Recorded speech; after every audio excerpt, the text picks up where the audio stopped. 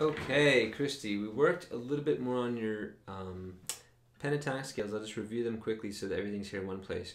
Your major pentatonics were rusty. That's open 2-4, 2-4, 2.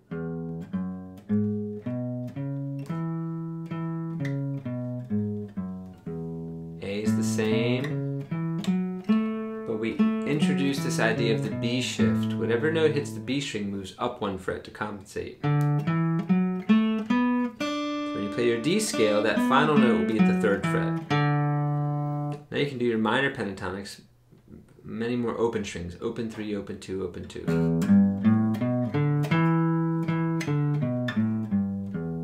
And A, which is the key you're singing in. Now D, it's going to be open 3, open 2, no change, but when you get to the B string, it's first the 3rd fret. There's your D minor pentatonic. Okay, we added a new chord today, which was D over F sharp. Okay, your starting point in your mind should be G, since it's very similar. Take your first finger, shift it up. That's the first step, to the 6th string. Then tuck the second finger all the way down into the G string at the 2nd fret. And the pinky you don't really need, you can kind of lose that last. And the A string should be muted, hopefully, and so should the 1st string. And it's really just 6, 4, 3, 2. But you can strum them all. You want to practice transitioning from that to G.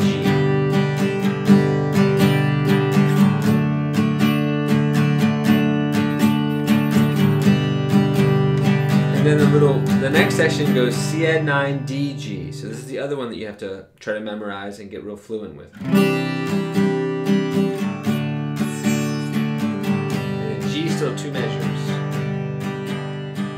C add 9.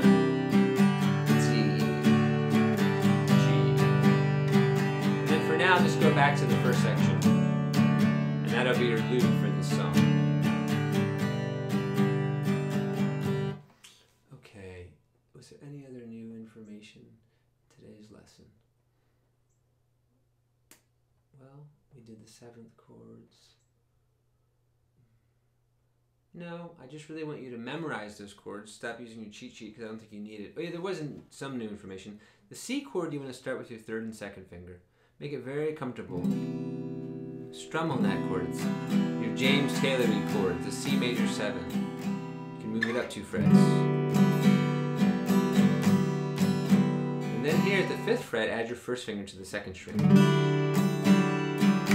And then try moving this back down into position.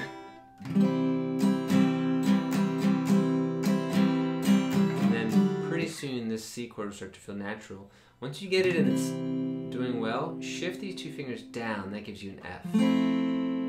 So this is the start of yet another chord cycle, a C and an F, which is a 1 and a 4. Okay, keep working on the heavy, and